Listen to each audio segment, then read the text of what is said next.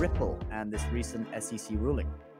Yeah, so Ripple's been in a lawsuit for a number of years right now with the SEC.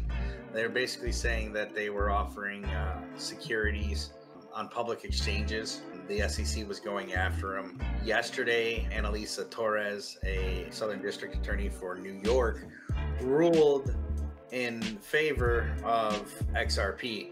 So XRP cryptocurrency shot up 75% based on the news.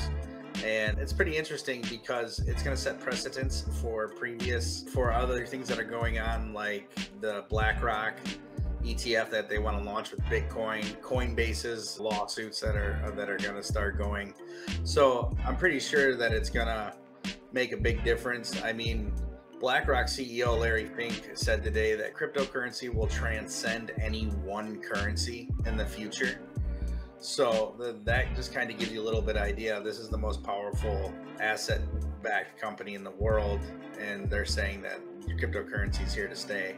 Now, he had a different opinion of it in 2017, but at the end of the day, this is pretty interesting stuff. Case is between the SEC and XRP, and the judge has ruled in XRP's favor, which is great. And what's it done to XRP's price?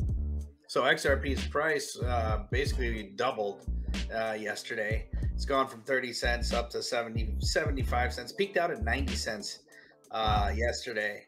And now we're back around 70 cents a coin, or token.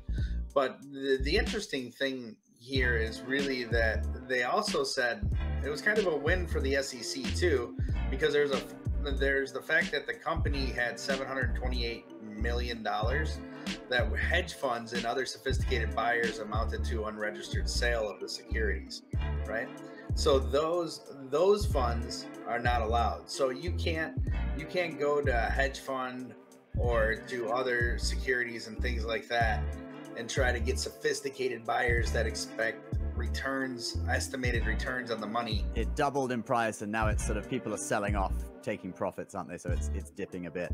So XRP is now getting to where it wants to be. I mean, I had some people say to me that, oh, it's going to hit $100. They're dreamers. Let's be clear. To the moon.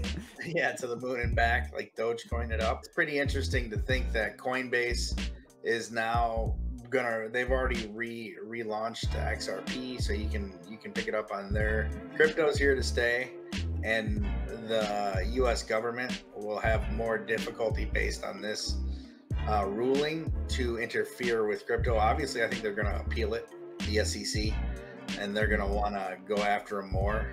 But fundamentally, this is a good day for the crypto people.